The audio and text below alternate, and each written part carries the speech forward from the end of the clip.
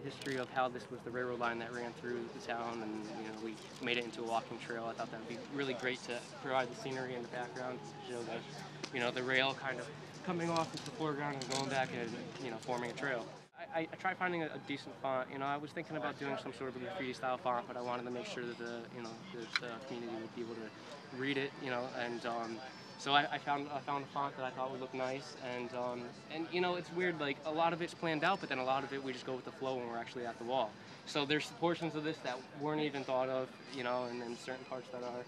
That's usually what happens with a lot of the murals that we do. I thought it would be something new to try, and we found Ryan, a teacher from another mural that he did in town, the Southington Art School.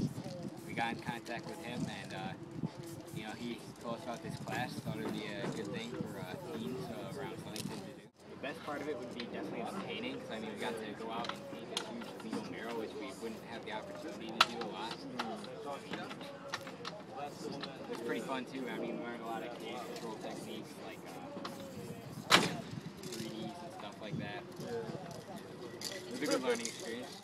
We're both taking art next year, so could apply some of the drawing techniques that we learned there.